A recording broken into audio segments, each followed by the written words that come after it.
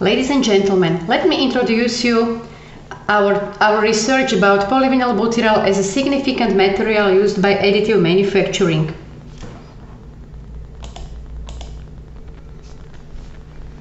The additive manufacturing is the computer-controlled sequential layering of materials to create three-dimensional shapes.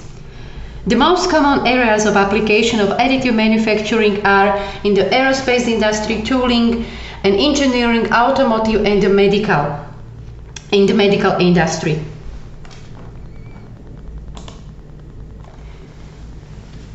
The most benefits of additive manufacturing we see in the accelerated prototyping, customization, energy saving, environment benefits, inventory stocks reductions, manufacturing and assembly, material waste reduction and production flexibility.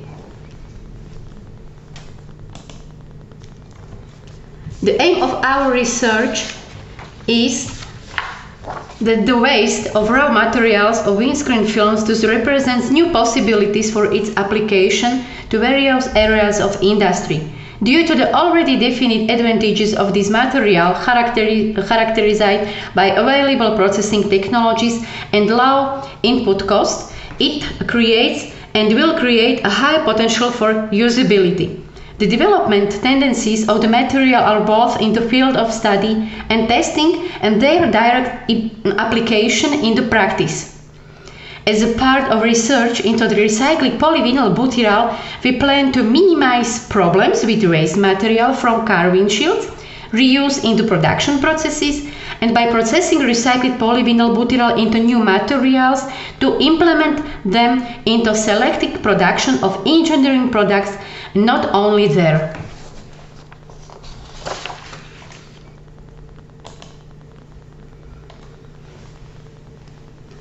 Polyvinyl butyral is our key material, and polyvinyl butyral, which forms a safety interlayer in car window or building windows through recovery technology, mainly in material recovery, takes the form of flakes that have dimensions of from 2 up 20 millimeters and thickness of 0.5 to 1.5 millimeters.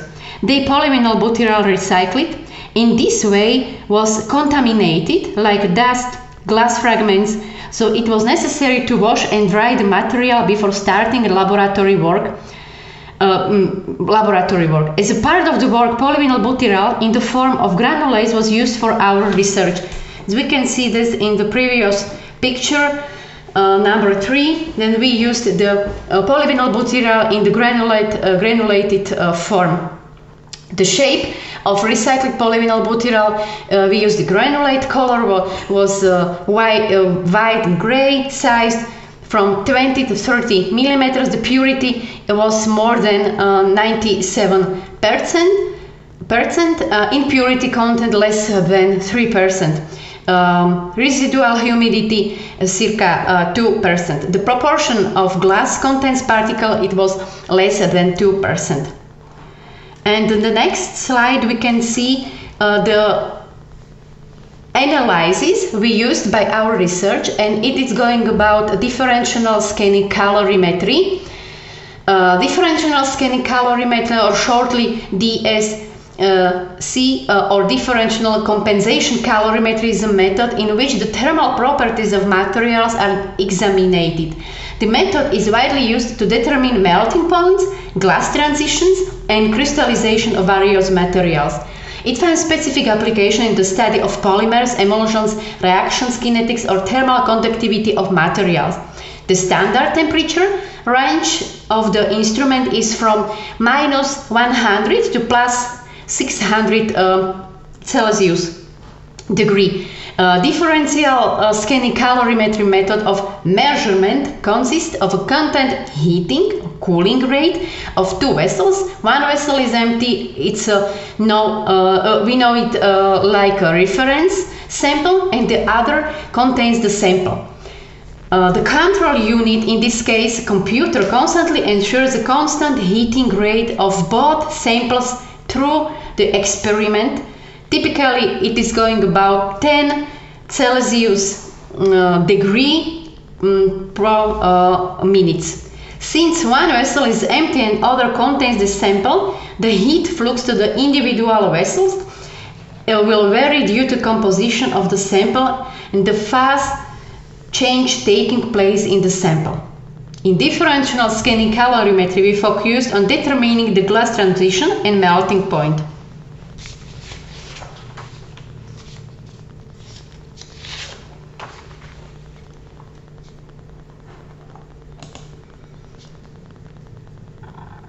The weight of analyzed sample was 9 milligrams. The test temperature ranged from -50 degrees to 300 Celsius degree. The measurement process itself began by cooling the sample from -180 Celsius degree and then heating it. The key temperature to start the analysis was -50 Celsius degree. The sample is heated only after reaching a temperature of +300 Celsius degree.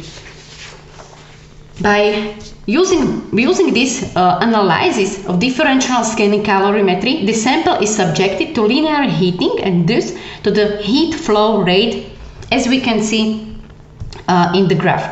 The heat flux is proportional to the specific heat. Inside the measuring device, the internal temperature equal to the room temperature. It is going about 20 Celsius degree. Two symmetrical vessels were stored. The instrument includes a residence thermometer and a heating element built into the sample carrier and serves as the primary control of the system.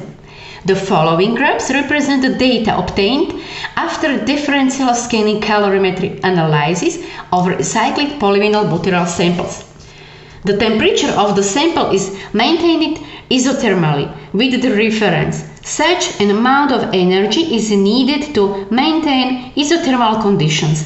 The curves are plotted as a function of time or temperature. Small samples were used for analysis. The material is placed on a metal pad which reduces the thermal gradient to minimum.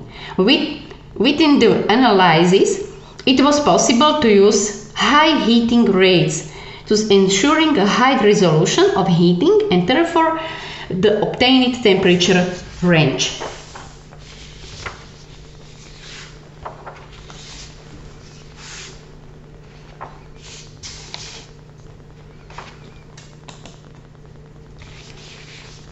Additive manufacturing is one of the basic supporting technologies that shapes new approaches to manufacturing and the products and plans of the future.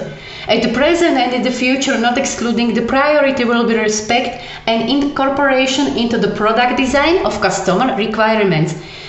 We know it as mass customization.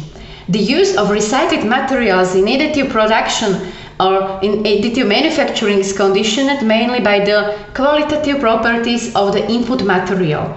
Our priority is to work with the plastic waste which we recycle using appropriate technology, like a plastic flocks or granulate. Greater design freedom leads to the new generation of products like almost unlimited design freedom can bring a wide range of benefits in different areas like automotive and aerospace industry, healthcare, machinery and equipment, sports equipment and the lifestyle.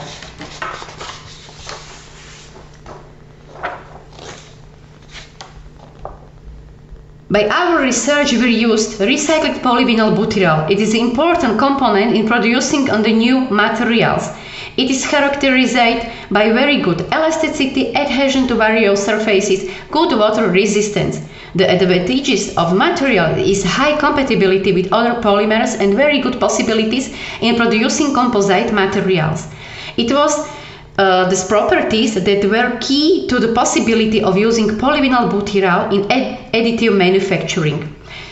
Our research was focused on testing the physicochemical properties of recycled polyvinyl butyral using differential scanning calorimetry. By our research, by implementation of the material from secondary raw materials and their applications, The possible final parts fully support the economic and environmental aspects, which is so important, not only today, but we have to see to the future. Thank you so much for your attention, and in case of any questions, please feel free to contact me via my email. Thank you so much.